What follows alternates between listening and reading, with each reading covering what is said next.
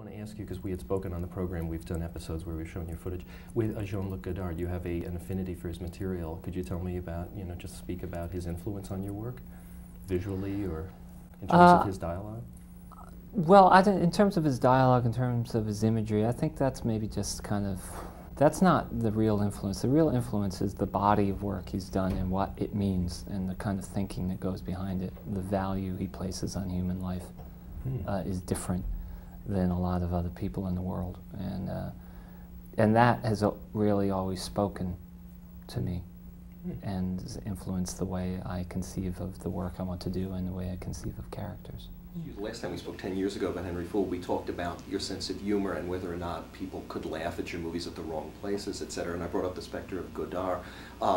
Do you have any still lasting influences, maybe Godard, maybe other filmmakers that you're still being influenced by when you feel that you set out to write a script or make a film? I think it's more not like an influence. It's you're having a conversation with posterity, and and posterity, I guess, includes the past. So, yeah, I mean, I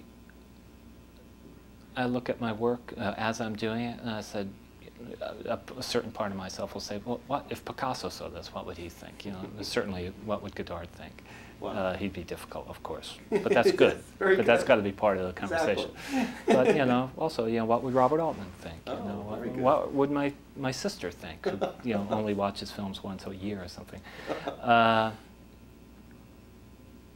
Yeah, so it's more like that. When you've been doing it this long, you don't really catalog what influences you so much. You sort of can't get away from what your real tendency is. It's very important when you're younger, though, to have influences and to even to copy them. Blatantly. Yeah, because it's a way of learning. And of course, you'll never do it just unless you're an automaton. But most of us have a personality, and that screws everything up. You're trying to do something just like Peckinpah, but the next thing you know, you've got something that looks like, Bresson.